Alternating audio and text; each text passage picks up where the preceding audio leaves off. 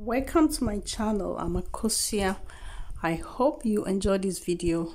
Please don't forget to give it a thumbs up and subscribe to this channel for more wonderful news from the beautiful continent of Excellency the President and members of the Federal Council, I've had the privilege of visiting Switzerland several times since becoming President of the Republic of Ghana.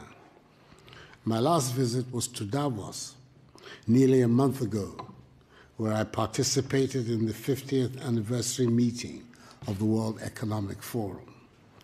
At the invitation of its founder and executive chairman, the world-renowned Professor Klaus Schwab. Happily, it is much warmer here in Bern. I thank President Simonetta Sommaruga, head of the 7-member Federal Council, for the honor of this state visit and for the opportunity to make this brief statement in the Federal Assembly, Switzerland's 2-century-old House of Parliament.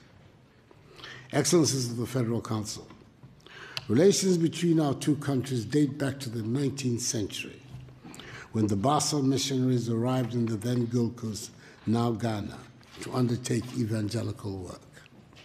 The missionaries pioneered the establishment of educational institutions across the country, including our first agricultural school at Akropong, my paternal hometown, in the eastern region of the country. Indeed, my own late father, President of Ghana's Second Republic, who was deeply imbued with the Presbyterian attributes of discipline, industry, integrity, and thrift, was a famous product of Akropong's celebrated Salem School. They are also credited with the establishment of health facilities, including a missionary hospital at Agogo in the Ashanti region, and were instrumental in the spread of the cultivation of cocoa, a commodity which has been for the last century the mainstay of the Ghanaian economy. The Christian community in Ghana is greatly indebted to the Basel missionaries, who are also responsible for the translation of the Bible from English into 2 of the main Ghanaian languages, and who have been accorded due honor by us. The names of Inter aelios Andreas Ries, Johannes Gottlieb Christeler, and Fritz Ramsayer continue to reverberate in our history and collective memory. I've also personally benefited from these very good relations, because the first European head of state to visit Ghana when I assumed office as the 5th President of Ghana's 4th Republic on 7 January 2017 was your 91st President, Her Excellency Mrs. Doris Leuthard. Excellencies, in recent times, the ties of friendship and cooperation between our two countries have grown even stronger.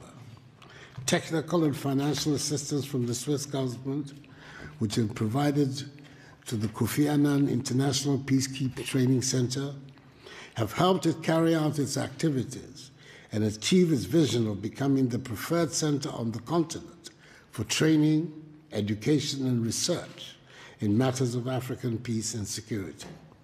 Again, in September 2014, the Swiss government provided assistance to Ghana, which helped ensure that the country did not record a single case of Ebola, the virus which unfortunately ravaged some neighboring countries in West Africa. In May 2017, our two countries signed a $2.6 million United States remittance grant facility to help lower the cost of remitting money to Ghana. Ghana is currently Switzerland's largest trading partner in sub-Saharan Africa, larger from the export of gold and cocoa to Switzerland and the import of chemical and pharmaceutical products, as well as light machinery and military equipment from Switzerland. However, as I have stated on occasion, Ghana no longer wants to be dependent on the production and export of raw materials, including cocoa beans. We intend to process more and more of our cocoa in our country with the aim of producing more chocolate ourselves, because we believe that there can be no future prosperity for the Ghanaian people in the short, medium, or long term if we continue to maintain economic structures that are dependent on the production and export of raw materials. We intend to add value to our raw materials, industrialize and enhance agricultural productivity. This is the best way we can put Ghana at the high end of the value chain in the global marketplace and create jobs for the teeming masses of Ghanaians. It is for this reason that my government continues to put in place a number of measures aimed at attracting investment into Ghana, as well as stimulating growth of the private sector. We have succeeded over the last 3 years in ensuring that all our macroeconomic indices are pointing in the right direction. Cut our fiscal deficit, introduced a monetary policy that is stabilizing the currency and reducing significantly the cost of borrowing, and have introduced a raft of tax cuts which are bringing relief to and encouraging businesses. These interventions have led to Ghana recording an annual GDP average growth rate of 7% since 2017, making us consistently one of the world's fastest growing economies during the period. We have one of the most business-friendly economies in Africa, evidenced in our status as the largest recipient of foreign direct investment in West Africa. Ghana has also been selected to host the Secretariat of the African Continental Free Trade Area, a market of some 1.2 billion people with a combined GDP of US 3 trillion American dollars. It is the world's largest free trade area since the formation of the World Trade Organization. Our goal is to make Ghana the hub of trade in Africa, and thus serving notice on Swiss investors to take advantage of the growing business-friendly climate in Ghana and of our unique position as host of the AFCFTA Secretariat to set up joint venture enterprises in our country and thereby access this huge market that the free trade area presents. Excellencies, Madam President, I'm pleased to inform you that our country is fully committed to a democratic present and future where respect for individual liberties and human rights, the rule of law, and the principles of democratic accountability are at the core of our body politic.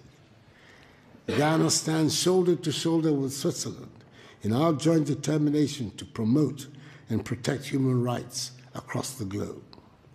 I'm hopeful that as we shape the future of Ghana and position Ghanaian enterprises to compete effectively on the world stage, we have friends such as the Swiss Confederation to support us in this objective. We are determined in Ghana to ensure that succeeding generations of Ghanaians do not become victims or pawns of the international economic order, but her beneficiaries. Indeed, the project is a Ghana beyond aid, a Ghana which has discarded a mindset of dependency, aid, charity, and handouts, and is charting a path of self-reliance in her progress, fashioned out of the intelligent and disciplined use of her considerable human and material resources.